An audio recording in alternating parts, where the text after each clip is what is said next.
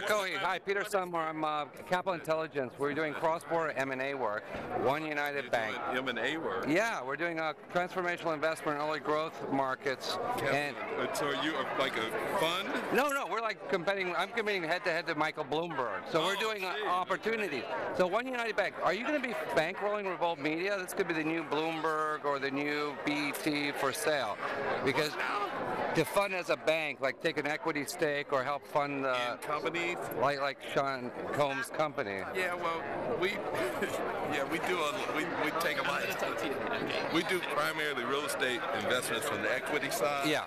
But How about private equity investment banking? That's what we're missing in all our cities. DC, Memphis. We don't have bankers. We only have a few guys in New York, and they don't like black people. And they're all so. Yeah, no, I understand. Industrial bank.